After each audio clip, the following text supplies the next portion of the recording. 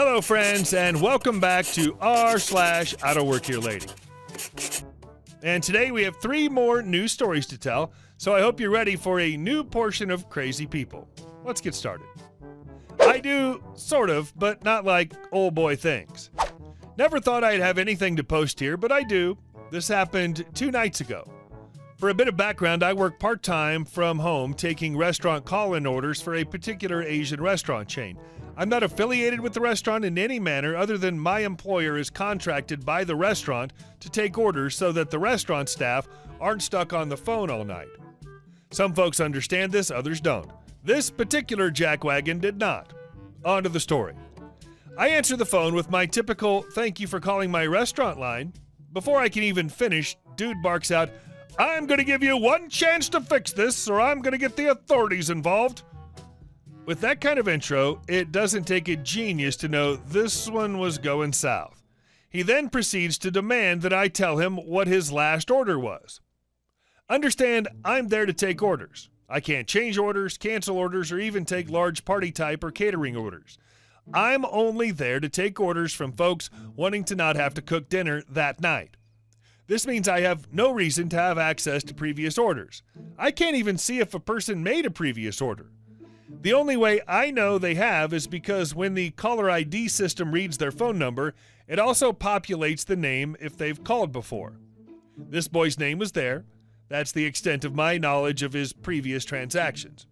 I explained that I was not on site and therefore had no access to his order, but that I could transfer his call into the store and he could speak with someone that could possibly help him.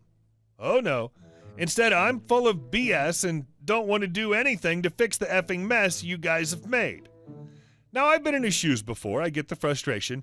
However, refusing to listen to or believe a word the other person is saying wouldn't get my problems resolved. I'm sure you guys know. It didn't get his resolved either. He proceeds again to bark about having his bank statement in his hand and demand that I tell him what he ordered. Again, I tell him I cannot help him with that. He cusses me again and says, "What can you do then?" I just told you, sir, I can transfer you to the store where perhaps they can look up your order and do something to correct the situation. Keep in mind here, this guy never actually told me what was wrong. He just kept demanding his previous order to be read to him and that he had his bank statement in his hand. I assume he was overcharged in some manner, but really have no way to know. He barks and moans some more about how nobody is helping him and this is the worst customer service he's ever received in his life. All littered with colorful curse words that sometimes fit and sometimes did not. Again, I didn't immediately hang up, cursing or not, because if I can help, I'm going to let them vent a little and do what I can to help. After about 3 minutes of this dude's refusal to believe that I wasn't part of an Asian food conspiracy, he then began to verbally attack me personally. He asked what I was even there for, and again, I told him, "I am the order line, sir. I can take food orders. For your problem, I would need to transfer you to the store." "BS! You're just a lying piece of crap. Such a worthless piece of crap. I've had it. I'm getting the authorities involved. You'll be hearing from the police." At this point, I simply said, "Have a good night, sir," and reached to hang up. He beat me to it by a second. So I held my tongue and tried to keep it professional, but I so wanted to say, "Look, a-hole, call whoever you want. I don't care. You're in Arizona, I'm in Oklahoma. Unless you can convince the FBI that your egg roll was that important, I highly doubt I'll be hearing from anyone about this." I just don't understand people.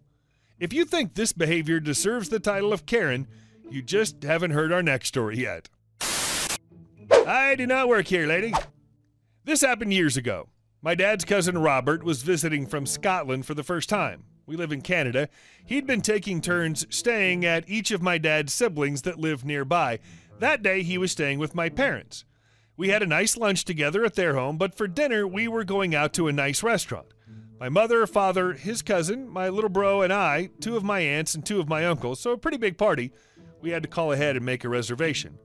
The whole family had dressed nicely since we knew we were going somewhere nice for this special occasion. The restaurant where we were going was not the #1 restaurant in the city, but it was pretty high-end, one of my personal favorite places to eat. The whole staff was dressed nicely, but the manager and sommelier both wore suits. So we got to the restaurant about 15 minutes early. Our table was already ready, so we were seated right away. I was friends with the sommelier in particular and knew most of the staff pretty well, so I was talking to him a bit. We chatted about what wine they'd got in recently, and they'd picked up a large collection from an estate sale that I hadn't been able to attend myself. I ordered several bottles from this new collection for the table, then went to seat myself. The dinner rush was just starting as our waiter took our orders.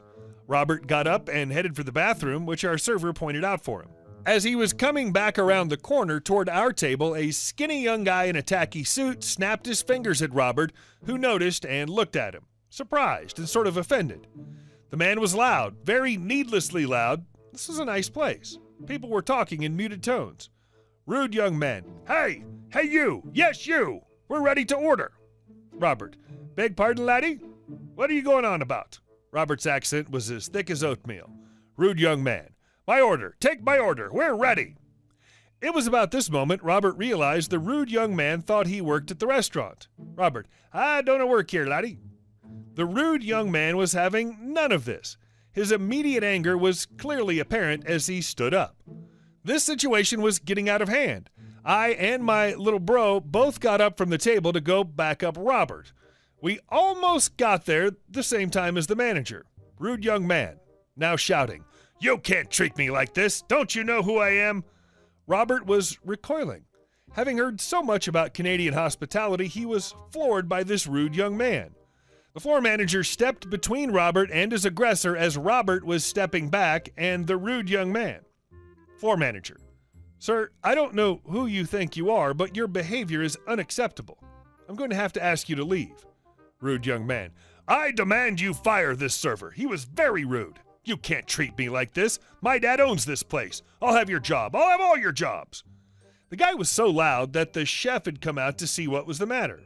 Dressed in black with a black heavy leather apron, heavy leather knife sheaths on each hip, hung on a belt around his waist, tattoos all over his arms and neck, muscular, and a little over 6 feet tall. Chef was quite an imposing figure, particularly with the angry look on his face. At this point, the whole restaurant was staring at the rude young man. Chef, in an aggressive but not overly loud yet commanding voice, This is over. You are out of here. Get up and get out now. Chef's command allowed no rebuke. The skinny little pissant looked terrified. He and his lady friend both got up, looking horrified, and rushed out of the restaurant. I thought he was going to make another comment as he fled, but he just scurried away. Several people cheered, others clapped as the chef retreated back to the kitchen. The excitement over, we ended up having a great rest of our meal. The floor manager ended up comping the whole meal, nearly $2,000. Both my dad and I really wanted to pay, but he just refused to take our card, so we ended up leaving a big pile of cash on the table when we left. The following week, I went back to the place with a friend. The sommelier was just itching to dish the news. Turned out the rude young man's dad had indeed owned the restaurant. Part owner. He was a wealthy local landowner, businessman, and restaurateur. Unfortunately for that little pissant, his father had not been on his side at all when he tried to get everyone fired. Much to his dismay, his father instead took away his trust fund, the penthouse he was living in, and his car. Kid ended up having to get a job for the first time in his life. It's always nice to hear that. And our third story. No, I don't work here, but I can help you more than the employees ever could. Reading some of the posts here about the lighter side of things where people offer to help because they can reminded me of this incident from several years ago. Takes place in a local video game store. Think EB Games/GameStop, but less overpriced.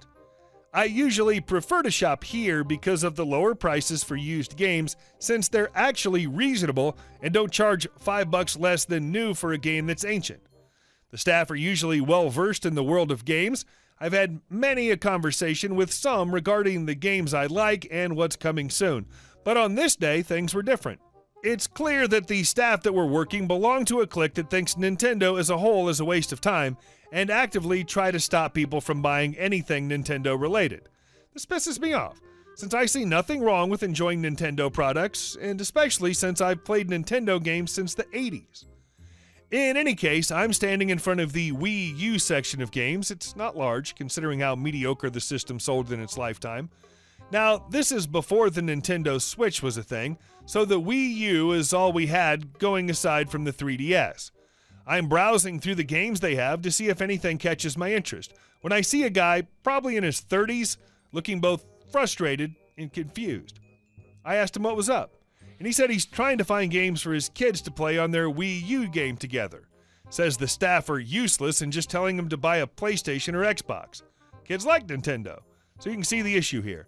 He said he wanted games with decent multiplayer so everyone can play. I looked over at the staff and wondered what was up their butt and proceeded to offer my recommendations for games he and his kids could enjoy. One of which is Nintendo Land, the pack-in title. He said since he got his system used, it lacked the pack-in game, and at this point in time, for whatever reason, Nintendo Land was not too easy to find around here. Weird, but whatever. I tell him that a few minutes up the road, there's another game store that a buddy of mine owns. He has a decent selection and usually has the game in stock.